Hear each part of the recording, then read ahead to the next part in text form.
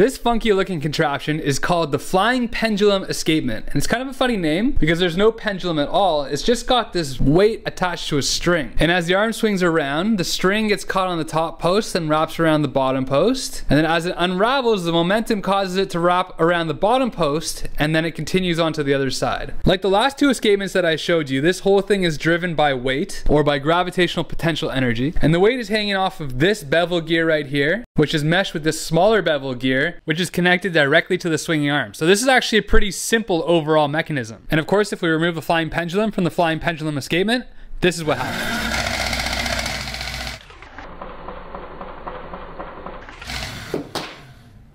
So the reason why I started exploring these escapement mechanisms in the first place is for the video that I'm posting this Thursday. But I got an insane amount of positive feedback on these things. And so I want to know from you guys where you think I should go from here. Should I make a fully 3D printed clock? Let me know what your thoughts are in the comment section and we can go from there.